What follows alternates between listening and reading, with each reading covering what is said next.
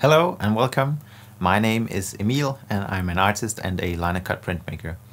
This tutorial you're about to watch is all about how I transfer my digital drawings made in, for example, Procreate to a sheet of lino. There are several ways of transferring an image, from simple tracing with parchment paper or graphite paper, which works well for smaller linocut prints, to more involved methods using acrylic medium, a laser printer, and label release paper.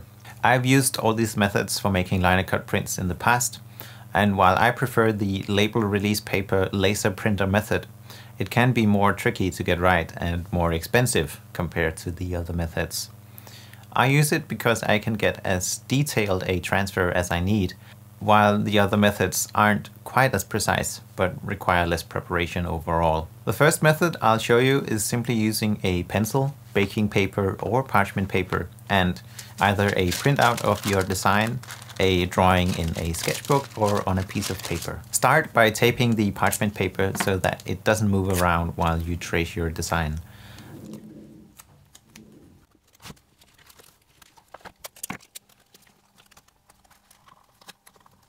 Now, with a pencil, simply draw all the lines you want to transfer onto the parchment paper.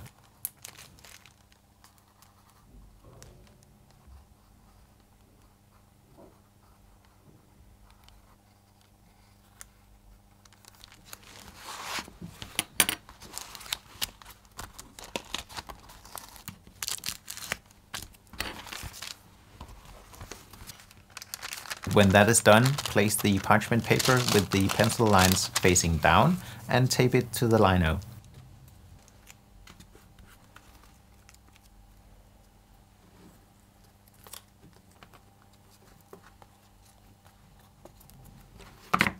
With the same pencil you used before, rub over all the lines you can see through the parchment paper. Be thorough, but there's no need to press so hard that you break the pencil. It's a good idea to check whether it's working or not by peeking under the parchment paper to see if you need more pressure, for example.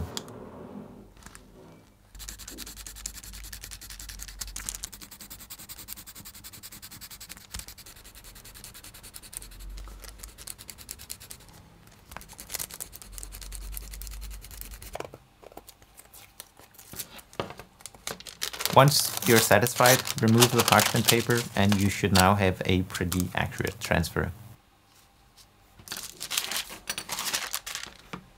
I recommend drawing the whole thing again with a marker because the graphite lines tend to smudge once you start carving.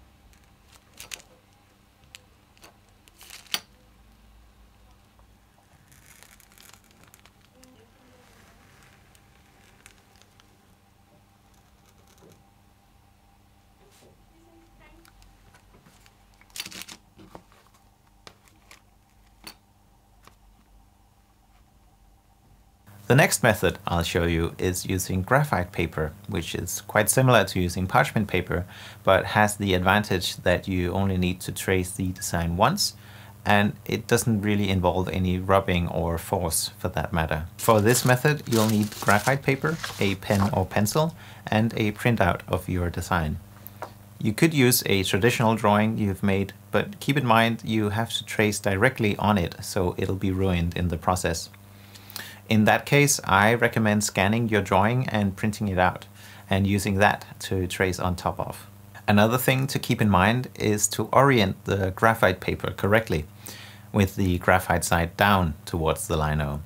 I once spent a couple of hours tracing only to realize that I had turned it the wrong way, so I hadn't actually transferred anything, which was an annoying discovery.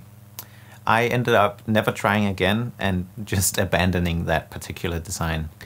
Place a sheet of graphite paper on top of the lino with the graphite side down and tape it in place.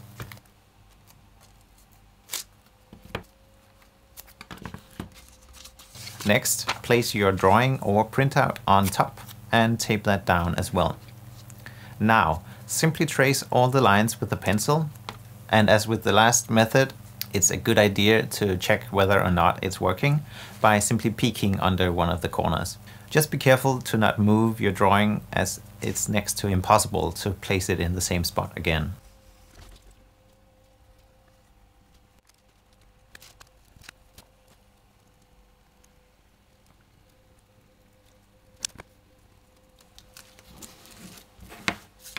Once you're done tracing, simply remove the paper, and as with the last method, I recommend using a marker to redraw the lines to avoid smudging when carving the lino. I think this method is better in terms of workload compared to the parchment paper method, but otherwise I think they're comparable in terms of level of detail and precision.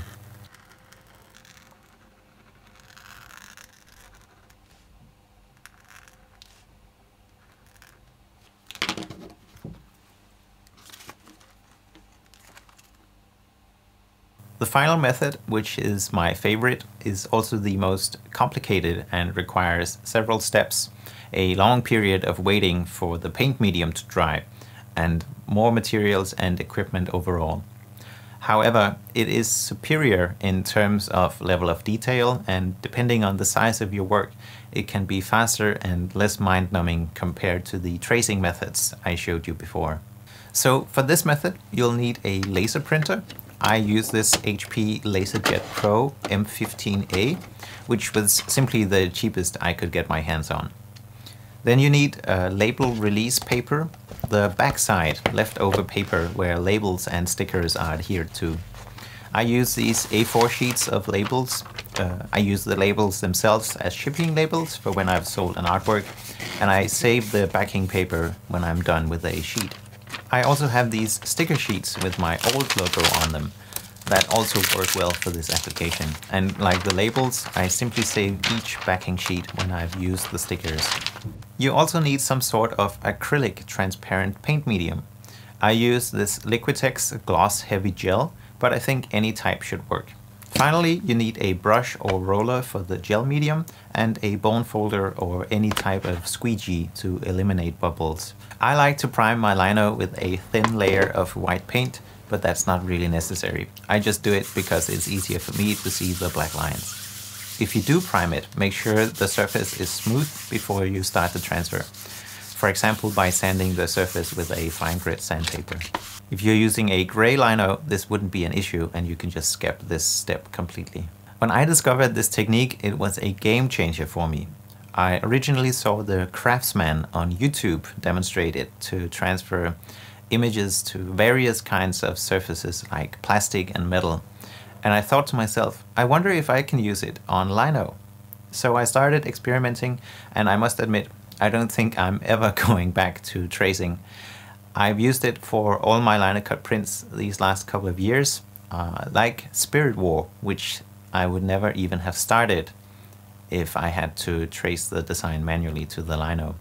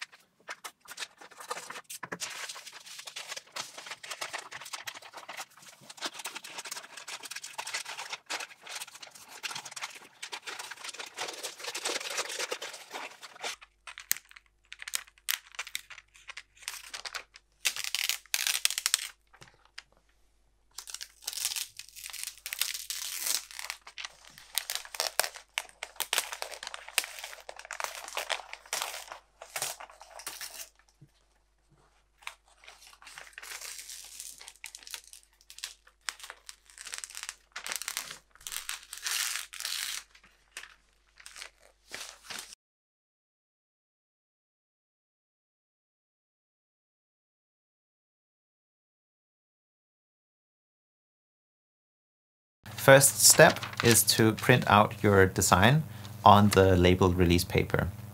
Today I'll just show you with one sheet of A4 paper, but as you just saw, it can easily be done with larger designs as well. Be aware you have to print on the shiny surface, otherwise it won't work. Next, align the print with the lino and tape one edge down.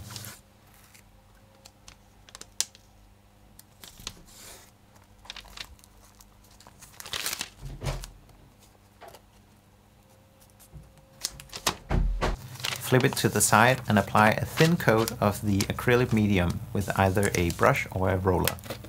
It dries fairly quickly, but you want a thin coat, so it's a good idea to work fast to avoid it drying before you've done the transfer.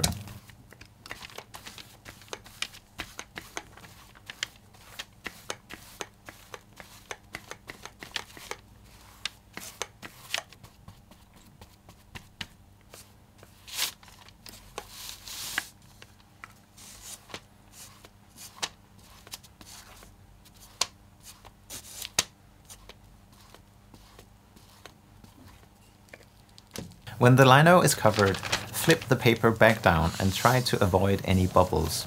With a bone folder or squeegee, start rubbing and squeegeeing out as much air and excess gel medium as possible. The flatter the paper lies against the surface, the better.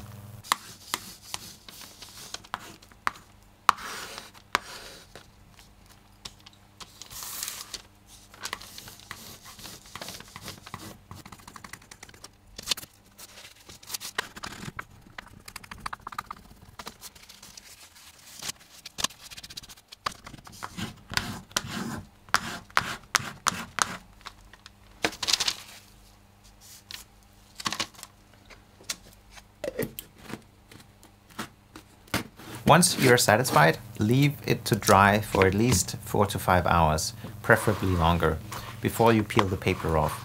If it's not completely dry, you risk an uneven transfer or areas that didn't transfer at all.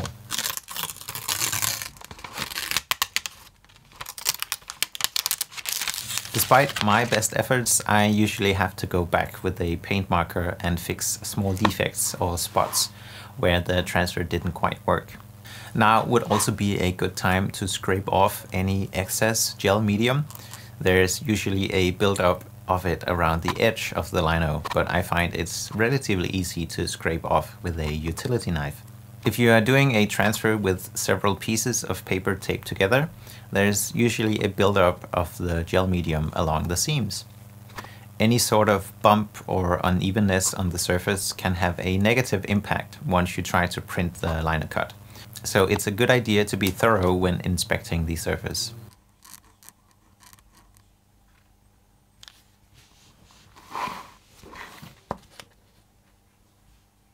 And that's about it.